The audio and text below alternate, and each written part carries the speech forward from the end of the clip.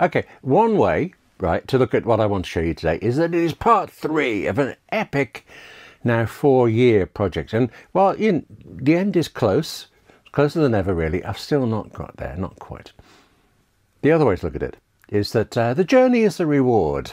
Okay, I mean, actually, just with writing, really, isn't it? If the end result can be great, yes, but you've got to enjoy the thousands of hours typing. Another way, you've got to.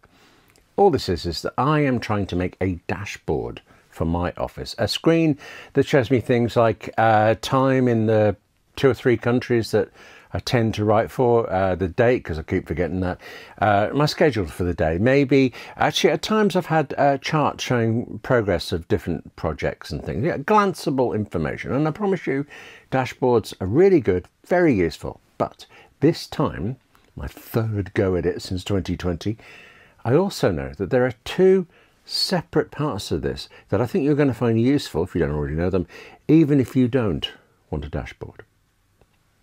Hello, I'm William Gallagher and this is 58 Keys, which, as ever, as always, is for writers like you and me who use and who write on Macs and iPhones and iPads. Do subscribe because, well, we do have so much to talk about. Even if you are right now looking at me wondering if I will, am I planning to hold off telling you these 2 different bits that I'm so sure will be useful to you?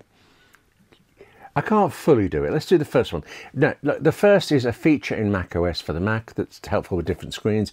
And the second is this ancient feature in the amazing Keyboard and Maestro app that helps you control things. You'll see. First, macOS and this dashboard thing. This is going to take a minute to get there. I know I have this quite wide monitor, but I recently inherited a big TV set and a small one. Since I also, in the drawer somewhere, I had an old Apple TV box, I set up the big TV and figured I had finally solved a large dashboard problem. I should say, I used to use this. This is iPad, the one that kept failing, power supply problem things, and then also had to long-term loan that iPad to a family member. I did the second thing, I dug out all the old technology around the office, an old Mac, and it kind of worked until this. Gave up then. Fast forward 2 years and I set up this big TV with my Apple TV box, and now, well, I have a television in the office, sure, but also, through a way I'll show you in a second, I can extend my Mac's desktop onto that huge TV set. Or I could, if I hadn't broken the TV in transit. Okay, possibly big TV, possibly far too big anyway, that's out, but there was also this wee small one, same thing. Plugged in my same Apple TV box into it, extended my Mac screen over to it. It worked. It's working now. You can see it. But while you can see that, I don't think you can see this. Sitting here in the office, that small screen is so low resolution, so fuzzy, it gives me a headache. I got this far. Okay, I gave up. And actually, I wasn't going to show you any of this, but then I started playing with my iPad. I should say I am still working on this for my office Mac, but let me show you. It's easy to show you this iPad and MacBook Pro. So here's the MacBook Pro, here's the iPad. It's my iPad Pro from 2021. I use this a lot, but if we just jump ahead a moment, here's my iPad acting as an extension to my Mac's screen. And if we jump ahead another moment, here it is being used as a dashboard, more or less like I always wanted, more or less. On the positive side, well, that's the first thing I wanted to see you to see if you didn't already know it, that you can drag apps over from your Mac and have them here on your iPad or on a TV screen with an Apple TV box. I'm not keen yet on what I've set the apps up to be there. I mean, I do really like this one. This is Studio Clock, and I love that because it works like the clocks did, and I think still do, in BBC Radio studios. Nostalgia. But otherwise, yeah, I'm still playing with what I want the screen to show, and I'm just not doing it yet. Plus, you start up both devices, right? iPad and MacBook Pro or the Mac, and then you have to do this. On the Mac, you open Control Center, you click on Screen Mirroring, you choose your iPad. First time you do it, you're asked, do you want to mirror the Mac screen so that everything on the Mac is on the iPad, or do you want to extend the Mac screen so that the iPad is like an extra on the side of your screen, which is what I want. Then every time you have to drag the apps and windows over to where you want them on the iPad every time. It's not like there's a lot to it, drag, but every time. So it'd be a bit better, wouldn't it, to run a shortcut? Or even better, to just push a button? And this is part of the second thing. I know you're like, if you don't already know and use it. And the thing that, particularly this thing, if you never even want a dashboard, you're going to find a use for this. Short version, it's Keyboard Maestro. That shortcut you saw and the Stream Deck button, all they do is launch a Keyboard Maestro macro that I wrote. I've tried describing Keyboard Maestro before, this app. A couple of videos on 58 keys that cover it, but it does so much. Short version, it can control your Mac.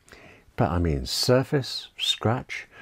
I've had it 15 years or more and I use it extensively, but I know I'm using, what, a single % of what it can do. But here's that 1%.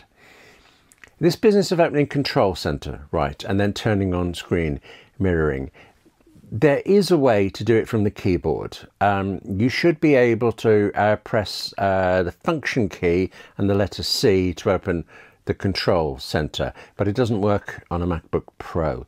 It might not work on different keyboards.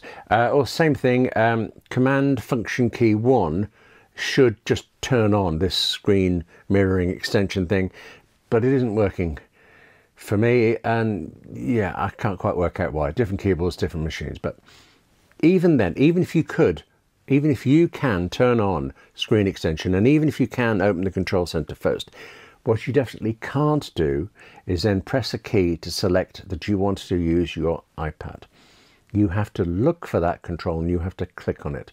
I have to look for where Control Center is in the menu bar, click on that, then find the screen mirroring button, click on that, and then look for the line that says my iPad, click on that. Or Keyboard Maestro can do all the looking for me. If I take a screenshot of the button that I want, I can put that into Keyboard Maestro, and when I run this macro, it will look for what it looks like, that button.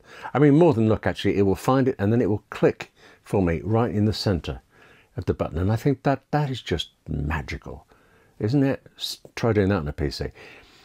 However, it is also frustrating because buttons change on a Mac. Most of the Mac, the buttons, the windows, they're translucent or slightly translucent, meaning, for instance, if you have something bright white on the screen, well, the button in front of it looks a bit bright, and the screen behind is dark, you get the idea. So it turns out it can be really hard to tell Keyboard Maestro what this button you want will look like at any given time. The maker obviously knows this, and it lets you do all sorts of things like saying, you're not fussed quite how accurate it is. If the button looks vaguely right, well, then just click anyway. But there are still times it just doesn't work. Assuming it does work though, and it does most of the time, turning on this screen extension to my iPad is one thing, right? But we still need to put the apps that I want on it rather than dragging each window every time. There are many ways to position Windows. Apple has added ones for it, but we're already in Keyboard Maestro. We've already paid for Keyboard Maestro, actually a ludicrously cheap price for all it does, but you know, we've paid it, so let's just carry on using Keyboard Maestro. First, what I did was I opened the apps I wanted, I positioned them on the screen where I wanted them to always be, and then I ran a little Keyboard Maestro macro that I wrote, a separate thing here that I wrote, that all it does is get the details of the window's size and position. Then went back into that Keyboard Maestro macro that does the pushing of the buttons and said, open this app, position them here, and with them. Yeah, no, I'd like to promise you that it's taken longer to tell you all of this than you to do, but I'm not 100% sure that's true. I've fiddled a lot here. But and actually, you need to say, I already had the iPad, I already had Keyboard Maestro, and I mean, this is hardly essential. It's fun, but it's not essential. I already had the Stream Deck. So, yeah, using what you've already got, okay. If you haven't got them, the little Stream Deck there costs £150 or $150. Keyboard Maestro, I swear you will not believe this, is $36. I don't know how many years of daily use have I had from that app for $36. But anyway, if you fancy having a dashboard, then this is the closest I've got. It's not done yet. I don't, for instance, I used to have an old iPad mounted. Well, I don't want to mount this iPad on the wall because this iPad works and I use it a lot. I take it with me everywhere. It's like a comfort blanket practically. And I'm going to continue playing with trying to use the TV set since I have it. And actually, I suppose TVs are not as expensive these days as they used to be. Maybe I'll buy one possibly in between the two sizes and maybe I will mount that. Yeah, but even if you don't want a dashboard, I think the ability to temporarily extend your Mac out to an iPad, to a TV with an Apple TV box, it can be so handy. And being able to tell this Keyboard Maestro app to look for a button and click it for you, marvellous. Plus, look at how much time we've found to spend not writing. That wasn't the purpose, I promise you. So, back to work. That's it for this edition of 58 Keys. Do you remember the 58 Keys writing workshop videos that come out every Monday? But for now, thank you for watching and keeping me away from the keyboard as well. Take care of yourself though, okay? Write more.